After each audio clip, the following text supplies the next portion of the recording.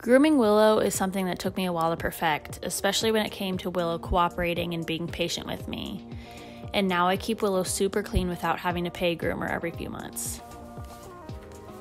First, of course, we start with the bath.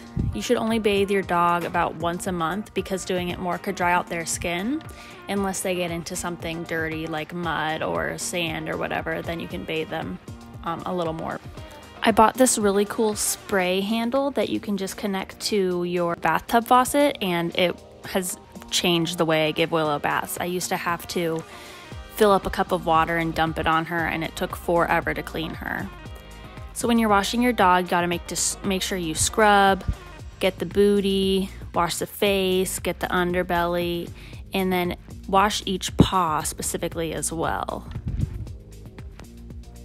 Next step is drying. I don't blow dry Willow because it would take way too long. I let her air dry.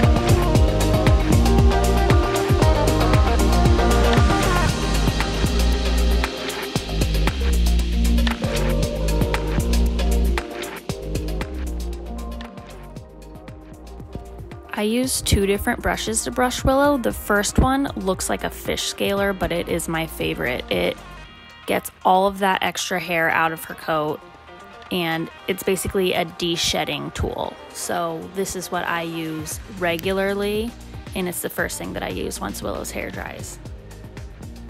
Then I like to spray some leave-in conditioner just to make sure this slicker brush that I use doesn't get caught in her fur. This one you want to do long strokes, and this one's basically getting all that dead hair out of her double coat.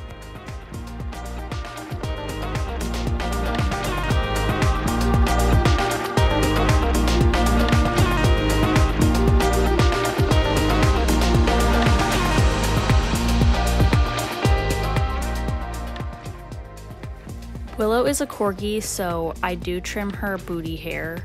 It will grow really long if I don't. What you want to do is just do a little bit at a time. I use these trimming shears, and it doesn't really look like I'm cutting much off, but it does make a huge difference in the long run. Just be very careful. I started trimming Willow's nails when she was about 10 weeks old, and I started with doing one nail at a time. What you want to do is make them get used to the sound of the Dremel, use lots of treats, and then just start by touching it to one nail. And every time they cooperate, you give them a really good treat. And then slowly start trimming the nail. When I did it the first time I did it with Willow, it involved a lot of cheese and pretty much giving her a piece of cheese after every little trim. I also shave the hair around her paws just so that she doesn't slip on the floor, just to keep her paws clean and keep them fresh. I like to put some of this Kin & Kind paw balm on Willow's feet just to keep them soft. She still has her calluses on there, so she's good on the cement and everything, but I still like to keep them feeling soft and keep them from cracking.